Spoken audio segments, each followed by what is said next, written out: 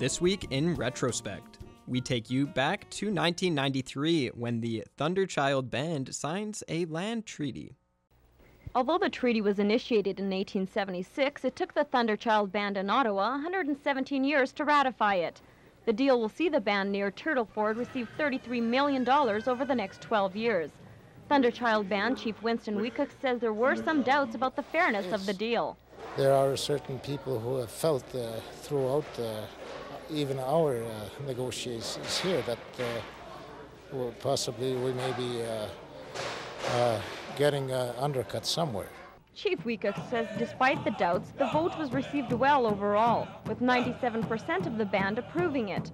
Northern Affairs Regional Director Myler Saville says the signing of the treaty signals a positive future for the band. Will be that the band's trust account is now set up and they can proceed with their plans, particularly their land acquisition plans, and acquire the land that they so desire and get into the market. The $33 million will be used to purchase at least 38,000 acres of land. Chief Weecock says the band has future plans for any money left over. The money's left over after the purchase of the 38,000 acres will be up to the band. Band development, we mean things like possibly a recreational facility, arena and band offices and things like that, and possibly some accommodations for people possibly on the reserve and maybe even in the urban centers. Tammy De Silva, NewsHour. And in 1998, local residents are urged to ration water usage amid shortages. Manville residents are being asked to ration the amounts of water that they are using. We requested people to refrain from watering lawns or gardens. We do have a shortage in our reservoir right now. Until that is built back up, we'll have them refrain from usage.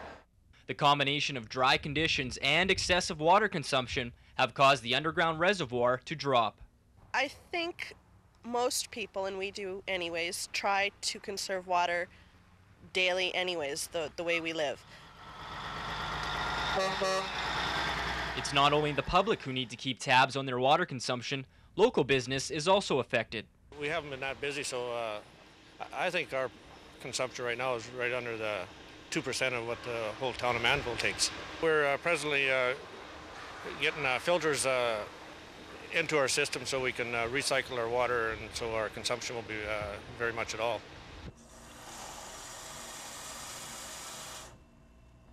Water.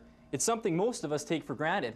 Now, as Manville residents do their part to conserve water, we should all learn a lesson in trying to protect our most valuable resource. If everybody uses it wisely, there's enough water to go around. Brian Mudrick for NewsHour. And that's all for this week in Retrospect. Retrospect is brought to you by Webb's Machinery. Find New Holland products at Webb's Machinery, your dealer in Vermilion, Vegreville, Lamont, Wainwright, St. Paul, and Consort.